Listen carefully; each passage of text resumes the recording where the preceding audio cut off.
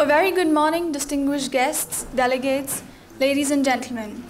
It gives me immense pleasure to extend to you all a very warm welcome on behalf of Jindal Global University at the Association of Indian Management Schools Northern Region Roundtable of Deans and Directors of B Schools on Managing the Future. I would like to invite Dr. Tapan Panda, Dean Jindal Global Business School, to deliver his welcome address. Thank you. Maybe the students can settle down. Good morning to all of you. And I take this opportunity to welcome all the guests, those who have come here, including our Vice Chancellor, Professor Rajkumar. In 2013, I was teaching at ISB Hyderabad, and a couple of police officers were undergoing training at National Police Academy. So in the evening, a couple of people invited me to National Police Academy. Next day I was teaching them, and from a distance I could see a person sitting there always with his close jacket, and around 25 police officers were around him, and he was really impressing upon these 25 people. That's how I met Professor Rajkumar first time in my life, 2013. And of course, during last 3-4 years, we have crossed each other in many parts. And then 2016, we met and we interacted, and I decided to come and join here. The only change that has happened between 2013 and 2016 is that Raja's got some more gray hairs. But if you look at his indomitable spirit, his vision, that continues to inspire many people, including me, to come and work with him. So I would like to welcome Raj to this event of Jindal Global Business School. Thank you for finding time for us. So when Professor Rabi and Professor Rajesh, I think Rajesh is not here. Oh yes, yeah, he's there. Okay, and Professor Pankaj, three of my deans. So when these three deans told me one day that we are going to see somebody very senior and we'll have a discussion, I was a bit skeptical about that part, I went to a school in Orissa. Orissa is one of the poor places, I went into a school, it's a government school. So, but my school produced very bright students. That includes Dr. Lalit Mansingh, Devdutt Patnaik, all of that part. In my class, there were 6-7 very bright students. Out of which 6 of them went to civil services. 5-6 of them are around Khan market, right? I know that over a period of time, they had so much of material gain. And on the human quality index, they have gone down. So that kind of a mindset you have got when you talk about civil servants. So I was a bit skeptical, and I was also running late to meet sir there. But luckily we went to his house, and I never expected that sir will really host the way he hosted us.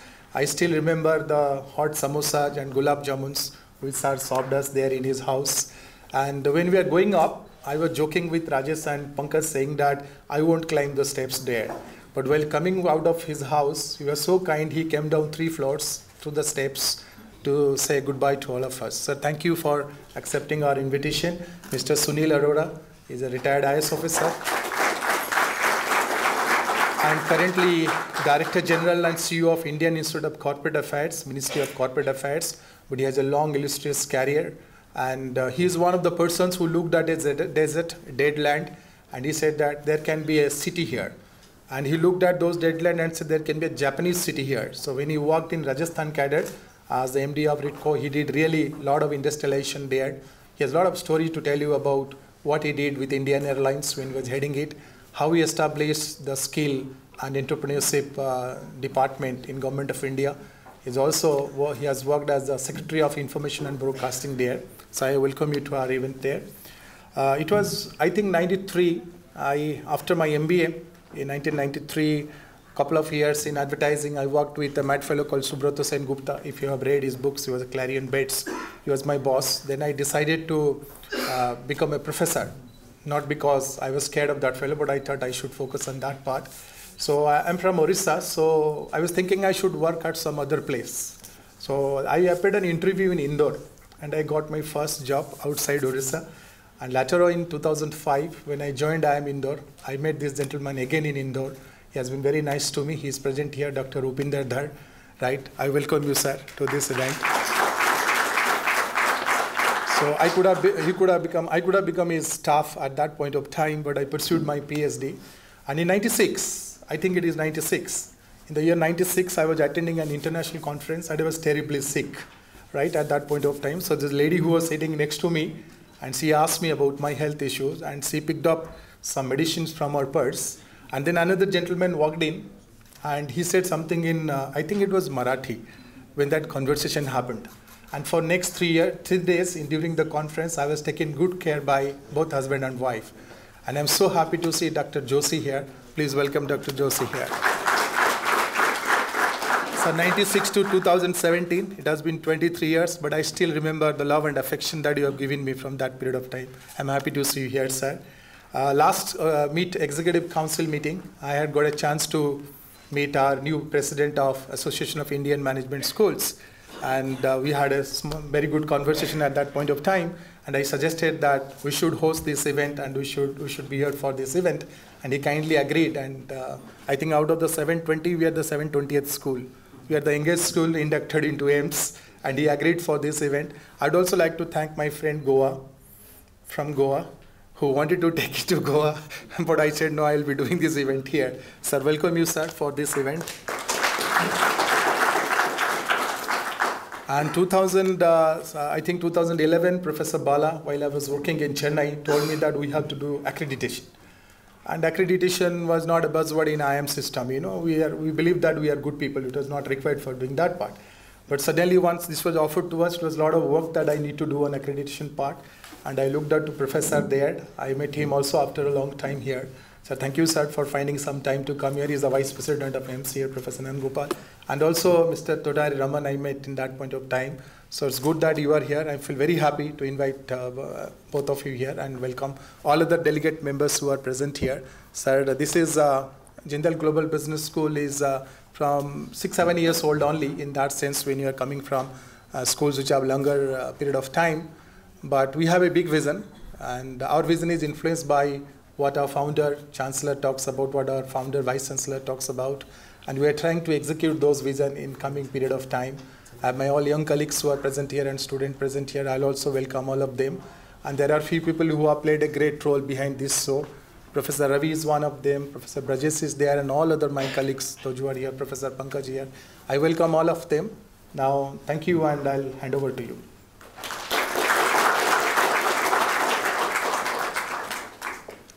I would now like to call upon our Vice Chancellor, Dr. C. Rajkumar, to give his inaugural address.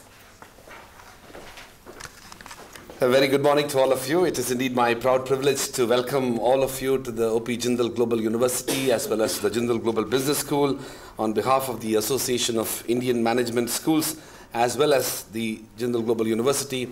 It is my proud privilege to welcome all of you to the university and also to the Northern Region Roundtable entitled Managing for the Future. It is also my proud privilege to recognize the presence and also welcome Mr. Sunil Arora, Director General and CEO of the Indian Institute of Corporate Affairs, Dr. Neeraj Gupta, Head School of Corporate Governance and Public Policy at the IICA, Dr. B.V. Sangwikar, who is the Dean and Faculty of Management at the Savitribai Phule Pune University, also representing AIMS here. Also many other distinguished colleagues whom Tapan had already welcomed. It's indeed a very special occasion for us because of the fact that there are managing for the future is a very important agenda that we would like to contribute towards. And as young leaders who are part of our business school as well as mentors and faculty members and business leaders who have come together, there are a number of issues that need to be addressed. Let me start with a very interesting, a sort of a classic, interesting India story that I want to share with you. It's connected to the university, but as management professionals, I'm sure you will have a take on it. So in the year 2008, I was involved in acquiring land in this place. The whole campus, as you see it, was a big piece of land. And we acquired the land and we didn't get any concession from the government, so we literally purchased the land from the market. And then began the process of doing everything, the conversion of land use and all of that. In early 2009, the government of Haryana passed a legislation establishing the university on 27 January 2009. And then we began the construction of the campus. And so while that was happening, and sometime in the month of June, we were in the advanced stage of construction. A few months later, we were going to begin the academic session. A very distinguished professor from the United States was visiting us. And I was very conscious. I had a sort of a porta cabin there where I was sitting there and also monitoring the construction. And we were supposed to entertain this professor from the United States. So and it was obviously very hot, you can imagine the month of June. So I wanted to be sure that my office organizes an air-conditioned car for this professor, and it was sent to pick this professor from the airport. He, of course, went to the airport, picked him up, and then this car was from a private travel agency, and the car was brought, the professor was brought to my place. And he was, of course, sweating and a little bit, not very comfortable. But then I told him that, so are you okay? I asked him. So he said, oh, everything is fine. But just that, it was too hot and there was no air conditioner. And I was a little surprised because I consciously took a decision to ensure that the air-conditioned car goes to him. So I asked my office to check, and my office checked with the agency and said and confirmed to me in 5 minutes that, yes, it was an air-conditioned car that was booked and it was sent. And we continued the meeting. We chatted about half an hour or so. But this thing was bothering me. So then I told my office that, listen, I want to talk to the head of this travel agency because I'm not happy about this. So they connected me to the head of the travel agency. I spoke to this person. Listen, I booked this air-conditioned car, and a very distinguished professor from the United States is here, and he's sweated his way through.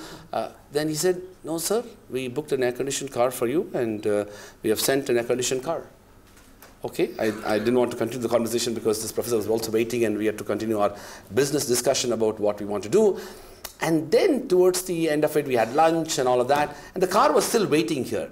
So it was simply bothering me. So I called the driver and to my office, the porta cabin where I was, and I asked him, मैंने air conditioned गाड़ी book किया था, क्या हुआ, and what happened, and I was saying that. So then he said, sir, air conditioned गाड़ी है, लेकिन आज वो air conditioning काम नहीं कर रहा है. So he basically said, and I was so angry. But when he said it in a very, very confident tone, sir, it's an air-conditioned car, but it's not working today. So then, since then, I learned a very important lesson, living and working in India, that I began to say that I need working air conditioner. So, and I say this for all of you as leaders and young leaders who are going to shape the future of India and the world, is that managing for the future involves a far greater thinking about the future, a far deeper understanding of the present, and the kind of unique challenges that we in India have, not just the last mile problem, maybe even the first mile problem. And so the question that really we need to ask is that what kind of a society that we are trying to build in, and how do we improve the simple efficiency of our governance systems which can help us advance the big ideas that we are trying to promote. And this aspect goes deep down to all aspects of public policy formulation as well as governance of our country itself. The second thing which I would like to briefly flag upon is that today more than ever, the business education, but also other aspects of education, has not yet come to terms with the idea of ethics and its integral part of everything that we do. And so ethics and integrity need to be deeply embedded in every aspect of what we do, and that's a big challenge. For those of you who are familiar with this, and I suppose the young people may not be so familiar with it, but many others would be, that and again, I'll give you a personal anecdote. When we moved to India in the year 2008, we were trying to purchase a property in Delhi. And very quickly, and one of the basic conditions I had was, as a law professor, I was even more conscious of being a law-abiding citizen. So I said that, the only thing we will do is we will do a full check-based transaction, and what was generally known as a white money property, and now of course we know about the black money and all of that. And very quickly I realized that the brokers and others who were trying to get a property told us that it's impossible, it's just not happening. Then they said, finally they made me meet some people, and they were saying, normally we do 70-30, because you are insisting, we can do 60-40. So 60% black money and 40% white money. So in some ways, it was impossible to be able to actually engage in a transaction for buying a property without doing it in an illegal manner. In the sense, and the beauty of that is, so anyway, to cut the story short, so I told this, finally I told the seller that it's not possible for us to do this, and then he said, all right, I'll do it, we will do it, you just give 20% more than what I would have liked you to pay. So I said, fine, and by the time my friends and my relatives who were trying to help me do this, they just disappeared from the scene. They thought we've gone mad to be able to do this, so we went ahead with it. And then we did the agreement to sale, and then when we were closing the sale deed, the seller backed out and said that I won't be able to do this because if we are going to register this property for the price that you're going to pay, there were 6 others who were around your house. Those guys have come back and they are going to be in deep trouble, so I just can't do it. So I said, then I went on a big lecture with him about ethics and integrity and the fact that I'm teaching law and we need to build a rule of law society, and how can I violate the law, particularly when I am teaching students to adhere to the rule of law. And then he looked at me and said, all right, 30%. So you give 30% more and we'll close it. So we ended up paying 30% more than what the seller was legitimately asking, just to ensure that we register the property for the price that we were paying. And we did it, and we personally feel happy about it, but it's also a foolish thing to do in the context in which we are discussing things. So in a way, one of the big issues, and of course our Prime Minister has been fervently talking about it, about the fact that we need to create an ethical society, a society that is based upon the rule of law, where businesses and individuals can function within the basic framework of law, and people know that if they violate the law, there are going to be consequences, and it is the best interest of everybody that law will favor people who are abiding it. The third thing which I would like to also briefly mention is the fact that institution building is central to nation building. Unfortunately, we in our country have been developing many institutions, but over the years also destroyed many institutions. There was a time 2,000 years ago when institutions such as Nalanda, Takshila, and many Vikramshila and other institutions were truly world-class institutions of learning. But post-independent India saw the establishment of great institutions, but very quickly they deteriorated in academic standards, and they were not able to create the vision and imagination that requires pursuit of excellence. Because of which today, not a single Indian university is one of the top 200 in the world in any rankings, particularly the Times Higher Education ranking. And while Indian universities and business schools and law schools have been performing at a relatively mediocre level, universities in South Korea, Taipei, Hong Kong, Singapore, mainland China have created world-class institutions, and today they are figuring in the top 200 in the world. In fact, recently I wrote a paper which has looked at the last 5 years of rankings of universities, and you will find 0 across India in the last 5 years in these rankings, but you will find Chinese institutions in Singapore, Hong Kong, South Korea, Taipei, and others coming above. Including the governance aspect of these institutions have been a major challenge. We know for sure that the 46 central universities are suffering from over 40% of faculty positions lying vacant, including my own alma mater, University of Delhi, which has over 45% faculty positions lying vacant. The IITs and IIMs, our premier institutions of excellence, have over 35% of faculty positions lying vacant. The state universities across the country have over 50% faculty positions lying vacant. So in some ways, it is not only the question of quality and excellence that we are falling short, but the governance of our institutions have also been a challenge. I say this also with a full sense of responsibility that it doesn't need to be like this.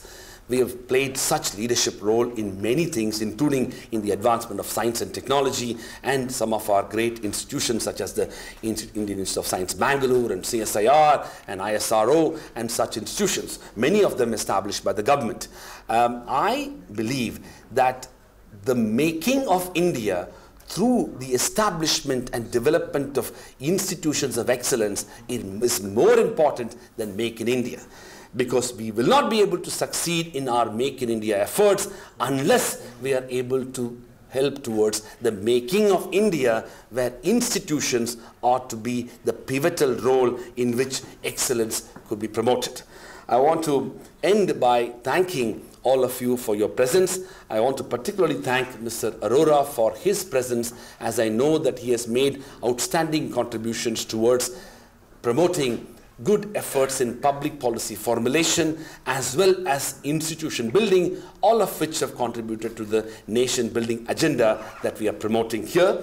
I particularly want to thank and congratulate Dean Tapan Panda and his distinguished colleagues, Professor Gupta as well as Rajesh and others, including the colleagues who have helped us in organizing this conference, including Professor Ravi Agarwal. I also want to thank and appreciate the presence of the students here. I sincerely hope that you continue to engage in the course of the day and make the best of your experience here. I have always believed that universities are fundamentally transformative institutions where what happens in the classroom is only one part of your experience. What happens outside the classroom in these forums are sometimes even more inspiring and hopefully transformative. Thank you very much. Thank you, sir. We are pleased to have amongst us Dr. B.V. Sangvikar, President of All India Management School.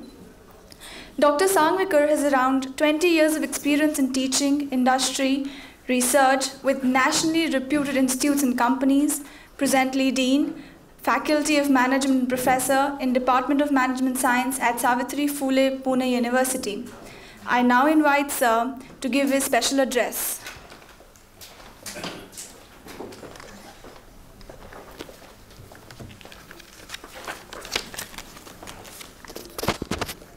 A very good morning to all of you.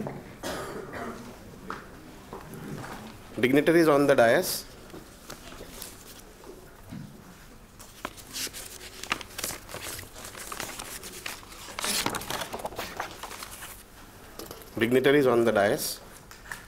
Honorable Vice Chancellor Dr. C. Rajkumar, Dr. Sunil Arora, Dr. Tapan Kumar Panda, Dr. Ravi Kumar, Past President of AIMS, Dr. Ashok Joshi, Dr. Rupinder Dhar, Executive Board Members of AIMS, leaders from industry, Mr. Raman, Deans and Directors of various business schools, and dear students. First of all, I would like to thank Dr. Sri Rajkumar and Dr. Tapan Kumar Panda for hosting this particular roundtable conference for Deans and Directors of Business Schools. We are thankful to both of you. Also, I would like to thank leaders from various industries and Deans and Directors for attending this particular roundtable conference. The theme selected by Tapan Kumarji for this particular roundtable, that is the managing for future. That is the most relevant, and we must now think what exactly lies there in future. And this particular topic is very close to everybody's heart, because everybody is very curious what exactly is going to happen in future. And particularly here, we are trying to understand what exactly is the future of management institution, business schools in India. And as an association of Indian Management School, it is really a very prime concern for all of us. Here I would like to take just a small review of how our business schools, how our management institutions are performing if you will observe, since last few decades, management education has been one of the most coveted disciplines globally. Applicants or students, they seek for the quality business education, which can fast track their understanding about the various economical issues and business issues. Corporate firms are also looking for job-ready individuals who can understand the bigger picture and contribute to their growth stories. Business school graduates are also driving changes through their leadership positions across the industries and various industry sectors. Being relatively a very recent discipline and the one that is very context specific, management education now must undergo various massive changes. Today's mantra is innovate or die, and our business schools must adopt this because they need to stay relevant in this competitive world. We must appreciate the changes in the way business schools are handling, the way they are designing their curriculum, the way they have adopted their business pedagogies, and the way they are handling various stakeholders of these business schools. If we will observe, the last decade has seen two major significant changes in the management school or management education. The first was in terms of the student profile, and that was diversity came into the focus. Many institutions, they started the scholarship programs. Even they started special scholarship for the women students. They started scholarship programs for the students having the experience. Even they started changing the entry criteria apart from only the entrance test. They had added many additional criteria while accepting. And by accepting this type of trends, we got the students from various stratas of the society. Another second, if you will observe what exactly is unique about the business education, that was the industry involvement. Increasing senior executive, they became more conscious of the importance of contributing to the education, and they were willing to make the time for their visits to the various business schools. They came on board as the mentors, visiting faculty, guest speakers, and even with the research collaborations. They offered live projects over and above the industry internships, and which gave the students an opportunity to learn in the real world setting under the guidance of seasoned professionals.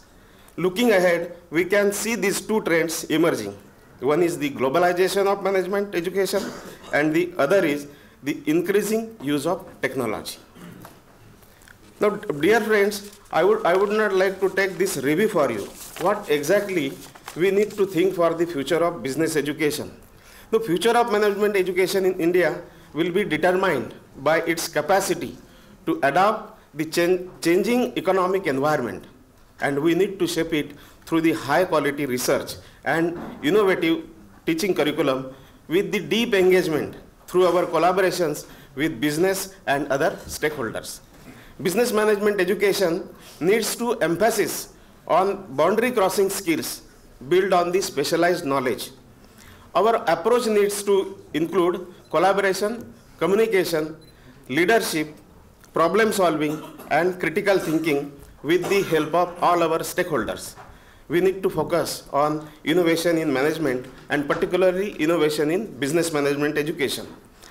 Our future leaders will be developed from the shared knowledge across the disciplines. We need to teach multiple perspectives, including integration of design thinking with business analytics. We need to adopt approach of experiential learning, which will provide the opportunity to have real world issues and our problems to solve. We need to agree that businesses and business school should focus on developing innovative leaders as well as environmental sustainability and social impact, which are very essential for India's economic competitiveness and progress. And the development of innovative tools for improving our business education, such as we need to develop our business leader with the core responsibilities. And this particular responsibility lies with the business school. Now, this will happen only if our institutions are able to respond and anticipate the major changes coming in economics, technological and organizational changes.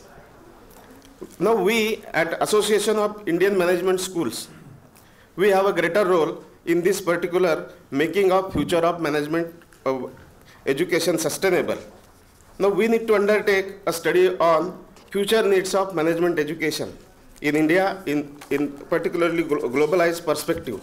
And at AIMS, we are going to undertake this particular study. We are going to form one working group on this particular area, and we wish to understand how exactly our business management education in India will be. We need to take initiative and we need to exhibit our commitment to the intellectuals gathering and dissemination of best practices in innovative and experiential learning. We need to facilitate information sharing, promotion and dissemination of best practices followed by various business schools in India and abroad. We need to encourage our members to share their best practices in education and research. We must have our network very strong so that we will be able to face any challenge with the help of each other. We need to establish links with the industry bodies, not only to improve the perception of our business education and research, but we need to identify common issues and explore ways to jointly achieve these key objectives. We need to encourage a more comprehensive model of measuring impact and improving the business school research. We need to improve our core business infrastructure. We need to have proper planning for our succession. We need to develop teaching learning resource portal which will be shared by all our members. We need to support our all members to meet the national and international business education standards. Finally, we need to address the issues related to curriculum development, technology deployment, and experiential learning. And management education can deliver the leaders that are demanded by the business communities. And this collaborative approach will help developing management education with the innovation capability, and that will transform India's long-term prospects. With these words, I would like to conclude my talk. Thank you so much for inviting all of us here to the Jindal Global University. Thank you so much.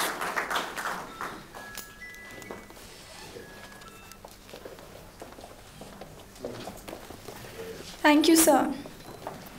We are honored to have amongst us Shri Sunil Arora as our chief guest. Mr. Arora is the Director General and CEO, Indian Institute of Corporate Affairs, Ministry of Corporate Affairs, Government of India. Having served as the Secretary, Ministry of Information and Broadcasting, Mr. Arora is 1980 batch Indian Administrative Service Officer of Rajasthan Cadre. He has also served as Managing Director, Indian Airlines, and credited with turnaround of the organization, which bounced back to profit from losses. He has also served as a Joint Secretary, Ministry of Civil Aviation, Secretary to Chief Minister, and Principal Secretary to Chief Minister, and handled Information and Public Relations, Industries and Investment Departments. I now request Sir to come and deliver his keynote address.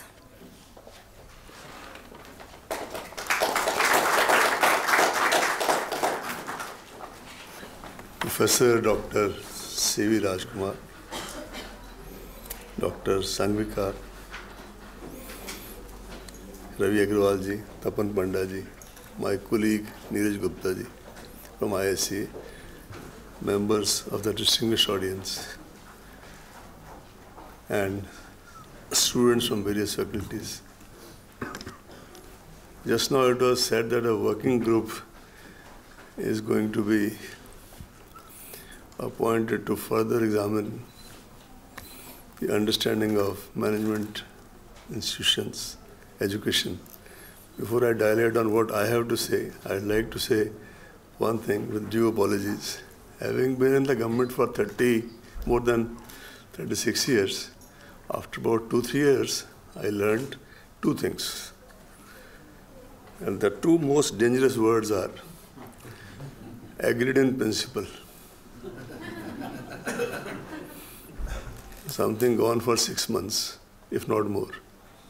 And the second most dangerous phrase is, we will appoint a group, empowered group, working group, etc., etc. Gone for 2 years.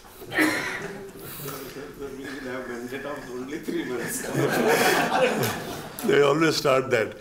The Libran Commission had a mandate of 6 months, and the final report came after 14 years, if not more. So my request is that all our ministries, libraries, they have so much literature on the wonderful working groups who have kind of already disseminated their wisdom in writing on every aspect of education, that it's time we kind of take it forward instead of appointing another working group. While having the discussions while I called on Dr. Rajkumar, so I asked him 2-3 areas what he would like me to speak on. He said skill would be a good area, and I was happy he said that. I happen to be this is not a hagiography by any means, and I'll try to restrict it to the bare-boned facts, in which, since I was the first secretary, so even as I try to avoid the usage of unnecessarily the usage of word I'll have to sometimes say it, because I had nothing to fall back upon in terms of precedent in the government system. On 29th August 2014, I got a call that I should join as Skills Secretary in what was that time Department of Skills, part of Ministry of Youth and Sports. Within the next 2 days, dutifully came, joined on 2nd September, our wedding anniversary, and went to the gentleman who was holding Secretary Youth, was having the additional charge the last 2 months, because the notification for skill department was issued by the government, the present government, on 30th or 31st July 2014. So I went to him and I asked him that, okay, now let's have a briefing session, and where do I sit? He says, you have to find out. I said, who all are going to work with me? He says, you have to create them. I have already made arrangement that I'll give you 1 PA on loan from youth, 1 PA, 1 PS, and 1 MTS for odd jobs, and 1 computer programmer. And now he also gave me a samosa. And the meeting was over. And besides telling me 1 or 2 issues, the meeting was practically over. It was going to be over. In fact, I said, I have this NSDA, NSDC, which also at that time was with the Department of Economic Affairs. I said, maybe I'd like to go to one of their offices and sit there and have an initial talk. He said, I have a dental appointment. My office is available to you for 3 hours. So God save the dentist. I'm very happy about it, with all due regards. 3 hours we spent with the DG of NSDA and CEO of NSDC of that time, just to understand the issues. Anyway, luckily for him, he didn't have another dental appointment, so I was again back on the road. The most fortunate thing to start with which happened was that when I went to call on Mr. Sonowal, the then minister, who is now the CM of Assam, he said that, I know you don't have any place to sit. What you do is that you start sitting in with 3 rooms which I have got in the Sports Authority building, which I have as chairman. And then we'll take it forward. Now I had 2 choices. Anybody in my place would have only these 2-3 stark choices. One was to brood over it, that after having been Additional Chief Secretary Home, Rajasthan, Chairman of this corporation, that corporation, now you are at a situation at the age of 58 when you have to create everything, including the basic structures. The second was that, and this is more relevant for my friends there, and the second was that you start interacting with the stakeholders, roughly about 70-75% of your time, and 20-25% of your time you keep on arranging for the logistics. We didn't have any Mr. Jindal to give us 500 crore to start with, as Mr. Rajkumar got, despite the porter cabin. It's easier to say now, it's difficult. And it can be difficult for any of us. And on the other hand, the Prime Minister, the present Prime Minister's pointed focus on certain areas, one is skills. And subsequently one realized when one attended some meetings in the PMO, in which PM himself was presiding, that it was not just a kind of a pulpit focus, it was a very deep focus, because having been CM of Gujarat for many years, besides many other things, he had very, very deep insight into the skilling issues. Now, what are one or two basic facts? Ministry of Labour says that we have about 3 to 4% people who are skilled. Sometimes their website says 2.5%, sometimes says 3%. Outer limit is 4%. That is right also and wrong also. Because in this country we have billions of people who are skilled but not certified. Whether you take the Varanasi, Kanchipuram weavers, the diamond artisans of Surat, the gem and jewelry people of Jaipur, this entire Firozabad belt, chicken workers of Lucknow, so leather people from Agra, millions of them are skilled but not certified. At this time, I'll just leave this point here only and come back to it later. Then when we started this consultation with stakeholders, I think those next 3-4 months were probably and will remain the most humbling period of anybody's life. I found this, I'll take some names because most of them are very young people. Can't take all names because they'll take a lot of time. I found this Aditya Saikia, relocated from Rothschilds, working in Bhubaneswar in Northeast. His friend from Stephens, Abhinav, Dr. Mukti Mishra, their mentor, relocated from Australia, working in Bhubaneswar. I gradually started knowing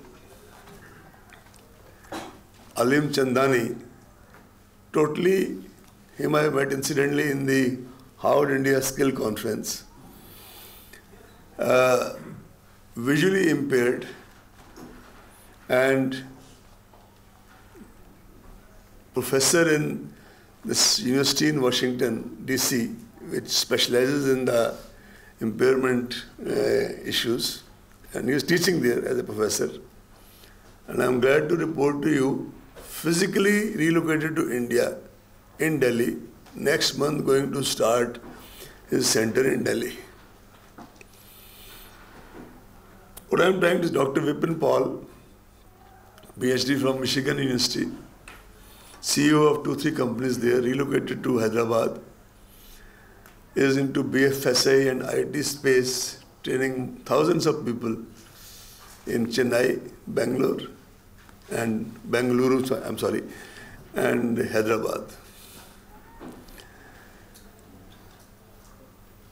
Vishwesh Kulkarni from Pune, arranging the training of these kids in factories like Baba Kalyani and then placing them. A father-son duo, Bhogles in Ahmedabad, so much first-generation industrialists, completely committed to skilling our youngsters in their own factory. What I am trying to make out is that we have islands and islands of excellence. But we are such a big nation, and the problem is so huge in every which way that these islands need to be expanded, even while maintaining the quality outcomes.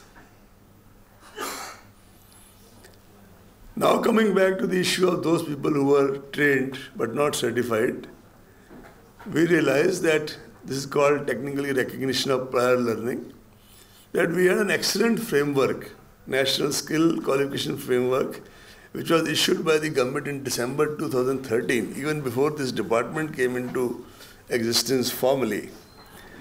And that kind of matches the skills of people to certify them in order that they could improve their chances in India or abroad by having formal certification.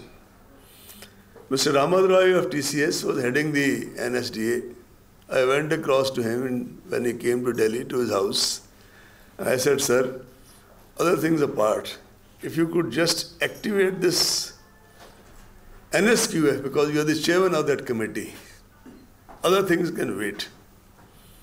And with your experience, insight, vision, this is not a difficult thing. And I am glad to report to you that last heard more than 10,000 occupational standards and quality, this had been cleared by various committees. I think 5,000 got cleared during Mr. Ramad Roy's time.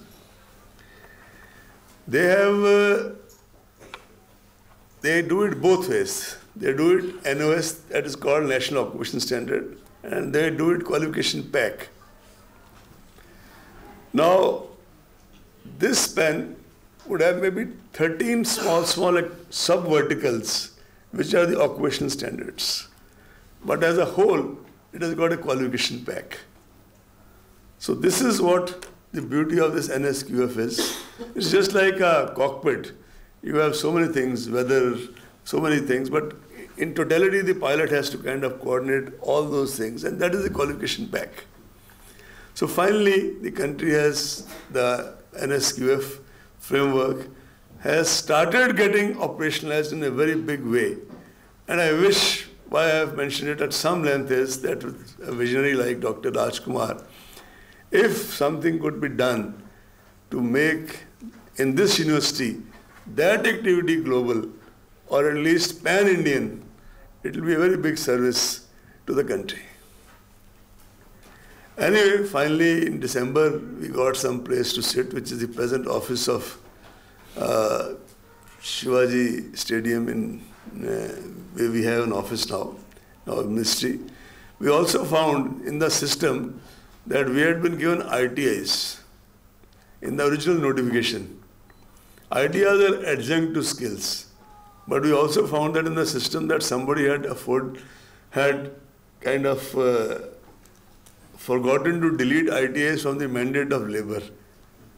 It took us good 8 months to get this small comma full stop thing rectified. And that also somehow things reached the Honorable Prime Minister himself. How they reached is a different story. And it was done overnight. And we got all the 11,000 ITIs and a couple of entrepreneurship institutes, including NISBET in Guwahati and in Noida and etc. At that time, one very interesting incident happened. One of the bright joint secretaries sitting at a sensitive place told me, "Sir, हमारा जनधन का function हो गया, हमारा स्वच्छ भारत का function हो गया, अब आप इस स्किल का भी करवा दो." तो मैं कहा भाई फंक्शन करवा के बोलूँगा क्या, मेरे पास दफ्तर नहीं है, आदमी नहीं है, ये बोलूँगा क्या? सर आप तो पीएम को बुला लो, तो मैं पीएम से क्या करवाऊँगा? Anyway, we succumbed the, call it temptation, suggestion, veiled pressure, whatever. Ultimately, the skill mission was formally launched on 15th July, the World Youth Skills Day, 2015. and 4 things were done. A new national skill and entrepreneurship policy was announced, approved by Cabinet of this country. Common norms were rationalized, approved by the Cabinet of this country. Pradhan Mantri Kaushal Vikas Yojana was launched, learning from the earlier STAR scheme. All the learnings were incorporated, and for the first time, recognition of prior learning, which I said in the beginning, in the context of artisans, was formally included as a part of Pradhan Mantri Kaushal Vikas Yojana, again approved by Cabinet. All the ideas got migrated. NSDA and NSDC finally migrated, shifted from Department of Economic Affairs to Skills. And the ministry started kind of, and I believe, and most important, a national mission was created under Prime Minister with some chief ministers on board, some industry people on board. I think till recently, somebody from Tata is there, and Manish Sabharwal is there from Team Lease, some other people are there from the industry side. That mission met recently, you must have seen the papers, I think it was July of this year, and they have taken some seminal decisions which have far-reaching import in the skilling and entrepreneurship space. It's a very, very difficult space, and I think we all need to kind of see to it. Another problem of this space is that where the education has a role to play, that now you get these guys skilled. The new guys, forget the RPL guys, they are already in jobs.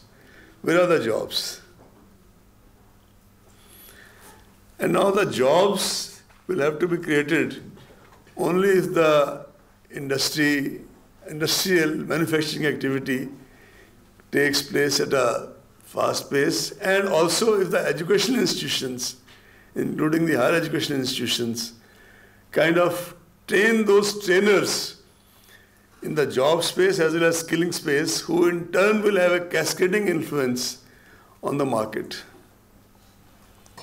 I know it's easier said than done, but as a citizen, as a civil servant, and as somebody who handled this space for some time, it was a sheer luck that I was the first, that in the current financial year and the next financial year, call it financial year, call it calendar year, if we are not able to make a significant difference in the skilling and entrepreneurship space, entrepreneurship I'll come just now after this, we would have lost the bus once again.